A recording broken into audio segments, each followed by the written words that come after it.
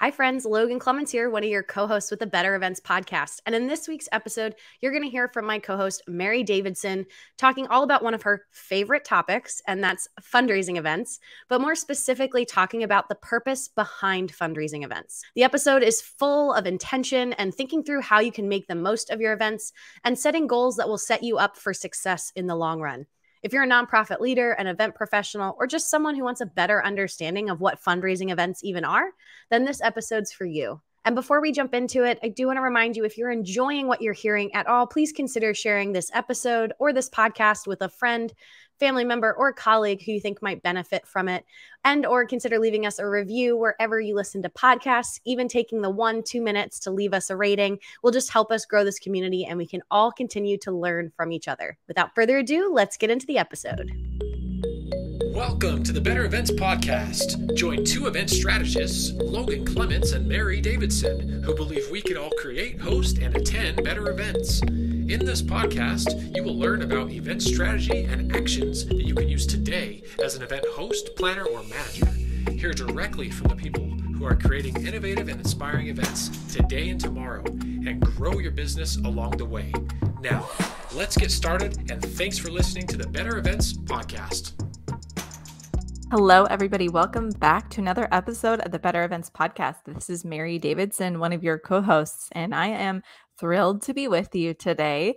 It is just me today. We are doing a solo episode, and we are sending Logan well wishes and all the wonderful projects that she is currently working on this month. So today, because it's just me, I thought it would be a great opportunity to chat about one of my favorite things, which is fundraising events. So today we're chatting about the purpose behind fundraising events. And one of our top listened episodes is clear back to episode 4 and episode 2. Episode 4 is all about fundraising event strategies for nonprofits. And episode 2 is all about finding your why and your North Star for an event. Now, we talk about that North Star episode a lot throughout this podcast, and it's because it's so important. But for today's episode, I'm hoping that this conversation will kind of supplement those and provide more details about one of the most important steps to planning your fundraising event, which is identifying the purpose. So, as you may know from listening to other episodes here, I specialize in fundraising events because I was involved in the fundraising world before I got into events. And I was doing things like donor development and volunteer management and just a lot of straight up fundraising. And so that was kind of an experience I had both in the corporate nonprofit world as well as very local nonprofit organizations. And I have, admitted in the past that I used to have kind of a beef with fundraising events because I wondered if they were truly worth it. They took so much work from me and from other staff, from board members, from community partners, and many of whom offered their time and support for free because it's a fundraising event and that's what a lot of people do. So the level of exhaustion that I have felt after some of these events is just unreal. It's on another level. But here's the thing. I love it. And I'm a super nerd about fundraising events despite it all. I love fundraising events, and I hope that I can instill just a little bit of that love into you today as well, too. So we're going to start from the very beginning because it's a very good place to start, right? And we're talking about the purpose of fundraising events. So let's identify what purpose even is. So here's an example. The name of my business is EP Events, Events with a Purpose. And I did that on purpose because I believe that all events should have a purpose, and especially fundraising events, which is what we're talking about today. And that could even possibly be more than one purpose sometimes. Okay, so here are some questions that you can ask yourself to start identifying that purpose. So, why are you doing this event? Why? What does success look like for you? What are you hoping to get out of the event? What are your donors and supporters hoping to get out of the event? What about your sponsors and partners? What are they hoping to get out of the event? Common purposes for fundraising events can be things like the big one, to raise funds for your organization. And this might be obviously the biggest one. And perhaps another purpose could be to have your supporters re-engage with your organization and reignite that spark. It could be to educate the community about the work and mission of your organization. And here's kind of an example. So there was a local organization that supported children and local efforts in the community that had virtual fundraisers during the pandemic. And they decided this year that it was time for them to do a return to an in-person event. They brought me in to support these efforts. And during this time, there was some organizational change because they had recently closed down a program that was really well known in the community. And there was reasons for closing down this program. It didn't make sense to continue it. We're trying to plan this event, and I'm trying to help them with this. And we're working on audience development. And so one thing that we did is we sent out a survey to potential attendees with some general questions about the event to learn their general availability and just preference on location, time of day, and just some event feedback. And as I'm sure we know, and I've brought this up before, donors and supporters really love to share their opinion. And so this through this survey, we learned that people were actually unhappy with the organization because they got rid of this program that I mentioned before. So long story short, we're in this process now. Leadership decided that it was best to not hold a traditional fundraiser, that it wasn't the right time to be asking for money. Instead, they wanted to make it a friend-raiser and make it more of an educational event to rebuild community support and just faith in the organization, and to highlight the good work and the stories that they're doing day to day. And so, as you can see throughout this process, this was just at the beginning of the process, but the purpose of the event changed. And it was a pretty big change from going from an event that was going to have a lot of traditional fundraising activities to one that was not even going to have an ask at all. And so that kind of shifted things quite a bit. But I think this kind of helps identify how purposes can change. They can be different, but that it's so important that this is a conversation that takes place, and especially near the beginning if you can. Because through this conversation, we were able to identify the fact that this could have gone pretty wrong and we could be very insensitive if we didn't go about this in a different way. And so that changed the purpose of our event, and therefore it's going to change the actions and how we're going to start implementing and making sure that all truly does make sense. So you really need to nail down your purpose when you start planning the planning process for your fundraising events and why you're doing the event, and just make sure that everyone who is involved internally in this process is on board with this, because they are the ones in reality that are going to be making it happen. And so that might take more than one meeting. It might not take, like if you don't have a very cohesive group, maybe it might take quite a bit of time to get everybody on board, but it's important to take that time. And so like when I've gotten involved with events, sometimes it'll take even around 2 to 3 meetings with the group to really hear everyone's thoughts and how this is actually going to happen, how we're going to make the event accomplish what they want. And sometimes it's, it takes that amount of time for an event that perhaps is non-traditional, and takes some more, convincing or time to get everybody on the same page. But it's an important conversation to have and to invite people to that conversation that are, like I said, are going to have to enact that event. And so once again, these purposes can change. And I think that's one of the main points that I wanted to kind of point out in this episode. But let's talk about a scenario where if you're doing an event that you've done for years and years and years, and your community knows it and they love it, and your organization does as well. So does your purpose for this type of event change each year? Do you really need to reflect each year on this event, the purpose? And I'm not sure if this is an unpopular opinion or not, but I would say absolutely 100%. You need to think about this every year. And this is something that I feel pretty passionately about, because it brings me back to my earlier gripe that I had at the beginning about how much of a load that these events can be sometimes. So with all the work that you put in, you really better be looking at it to see if it's worth it each year, and to see that it's aligning still with your purpose each year, because things really do change and the world changes. And we saw that a lot during the pandemic. And I still think that's the case. So every year it does. I think it would be great due diligence to give it a little bit of reflection. So here is an example, another example. I'm hoping to give you all some tangible examples today. So as you're thinking about this, you can think through if you're involved in fundraising events and the organizations, and just kind of put it in that scenario. And hopefully these examples will help you with that. So before I started my own business, I was employed full-time doing fundraising events. And something I like to share the story that the organization kind of did to change their fundraising direction, because I think it aligns perfectly when describing the purpose of an event. So they were known for doing this big community event that had a lot of people attend. And the event had a lot of brand credibility. The name was well known. And so when I came onto the organization, I was kind of brought on because they actually decided to change their whole event plan. Instead of doing this one big one that was well known, they started doing 4 small ones. And so I can't really speak to, the success or not of the previous event. But the reason that they changed is because that event was taking so much work, time, effort, resources. And a lot of people came not understanding, I think, fully the mission of the organization, but they came because it was well known and they wanted to have a good time. And the expenses that it took to pull off that event were pretty enormous. And so they ended up not having a great return on investment, which is really a problem for fundraising events when the purpose is to raise funds. And so after I think a few years of kind of seeing this go down, they decided to do these 4 smaller fundraising events.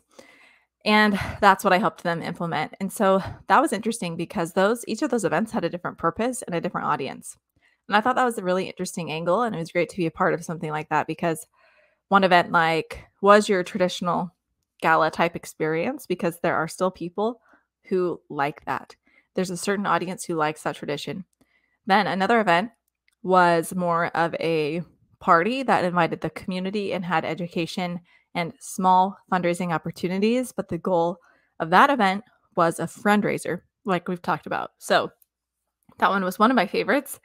And then there was another one which was really focused on the business community and was that luncheon type format. And then we did an online one at the end of the year, which, as we learned for the pandemic, this was pre-pandemic, but the pandemic online reaches a whole nother audience. So it was great to be able to reach these separate audiences through these different efforts. Now, it was a lot of effort because you're doing 4 events, but they had greater returns than they did with the one giant one that was really well known. And that's a hard decision to make for sure. And if you're kind of in that scenario, I think it's just important to go back to that purpose every year and really reflect, like we've talked about, to make sure that it is worth it. So our next question for reflection today is, when do we need to identify this purpose that we're talking about in an event? I would say immediately in the planning process, like as soon as you possibly can. And sometimes I'm brought into events further along in the process when organizations have already made their goals and made plans for the event. But the scenario when I'm able to help guide that is really the best and most helpful, I think, for everybody involved. And so I kind of focus on 3 things right away, which is the purpose of the event, sponsorship, venue search or platform selection if it's virtual, and then getting out a save the date once that setup is determined. And so you'll notice that I said purpose first. That is the first thing that I want to help an organization do, is figure out the purpose of their event.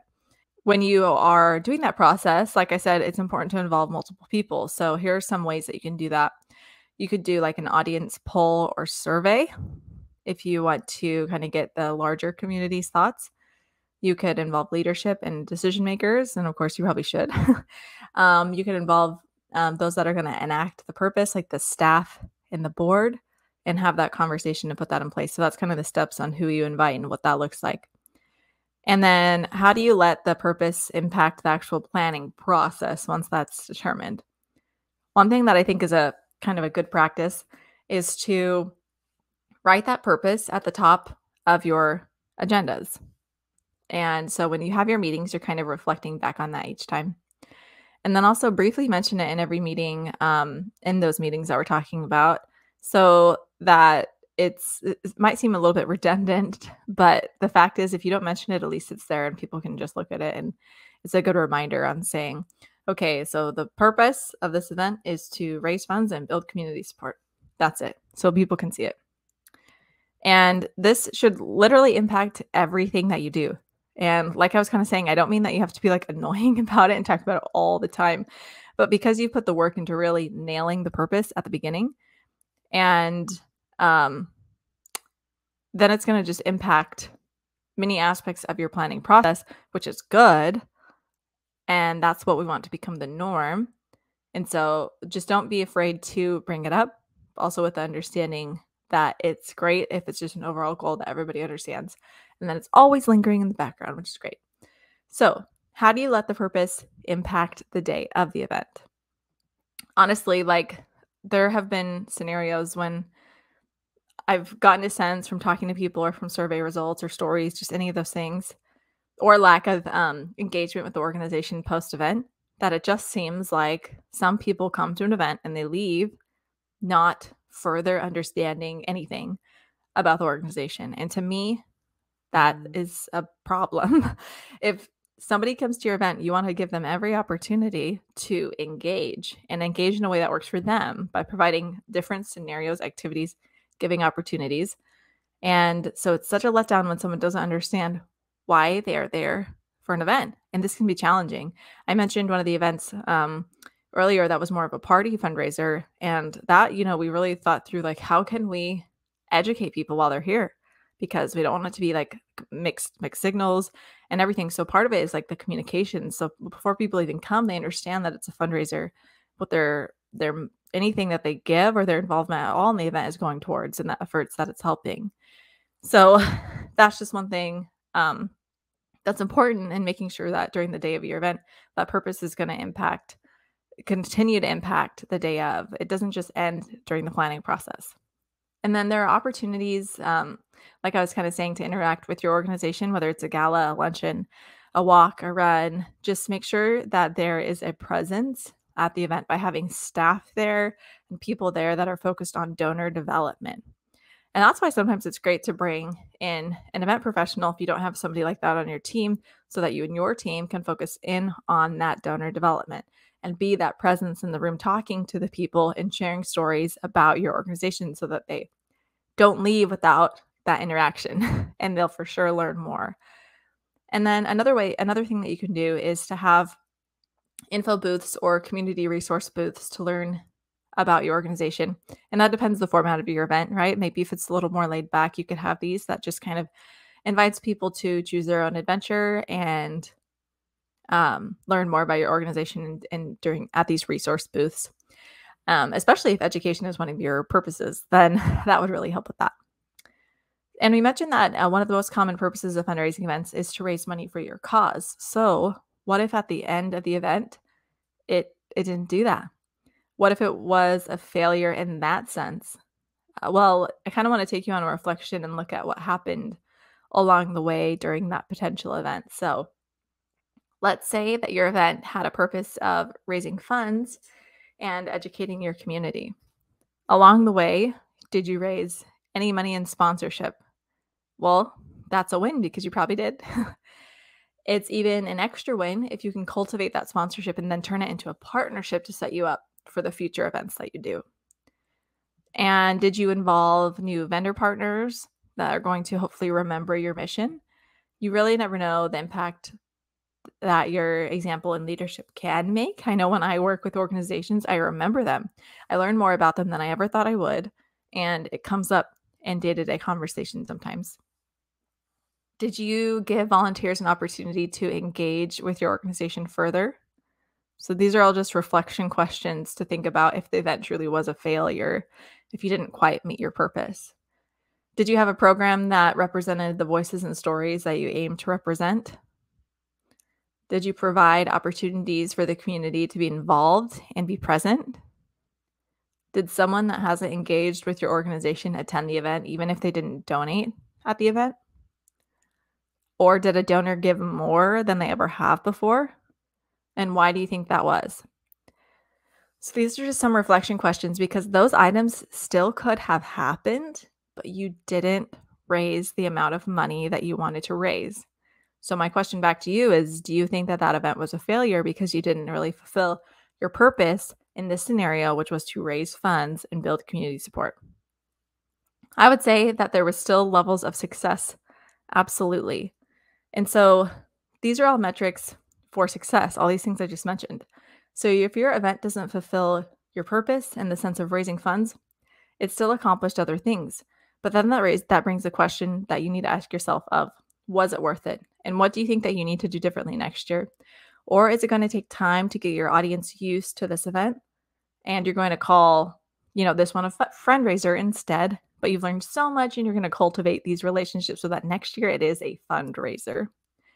So I hope you see that purpose really impacts your event planning actions. And that's really the point. That's why it's so important to identify your purpose for fundraising events, or any event, of course, for that matter. So put on your event planning timeline or checklist, put at the top. If you're an independent planner and get brought in late in the game, ask the client questions so that you can better perform and aid them in that, or put yourself in the position to help them identify that purpose for future events. So we've talked all about purpose today. Thank you so much for listening.